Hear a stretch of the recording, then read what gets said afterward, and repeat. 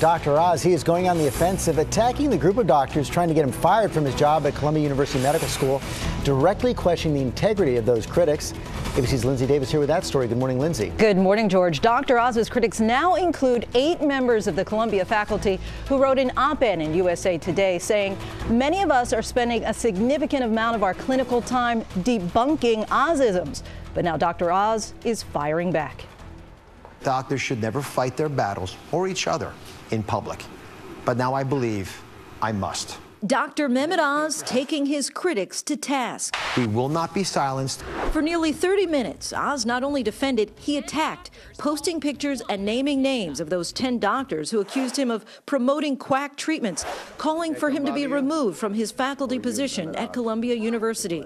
It's ironic that I'm being accused of a conflict of interest by these doctors when, as you're about to see, some of them have their own conflict of interest issues. Oz even enlisting investigative reporter Elizabeth Leamy, formerly of ABC News, to put these physicians under a microscope, saying some have big ties to big industry, specifically producers of genetically modified foods, which Oz says should be labeled, linking 4 of the 10 doctors to the American Council on Science and Health, which has received grant money from companies that sell GMOs. Miller is also involved with an organization located here, the American Council on Science and Health, or ACSH. Remember that name. You're going to hear it again. Oz called out Dr. Henry Miller, describing him as a vocal advocate for GMOs, and calling Dr. Gilbert Ross a convicted felon, having served 22 months in prison for Medicaid fraud.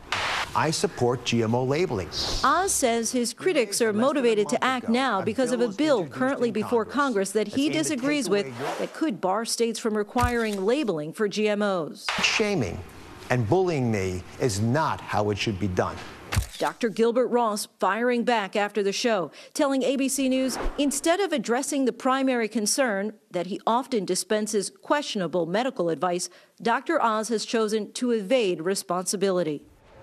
And when we reached out to those 10 doctors who called for Oz to be ousted, we received 2 written statements, and the rest either declined to comment or did not return our call, George. Okay, Lindsay, thanks very much.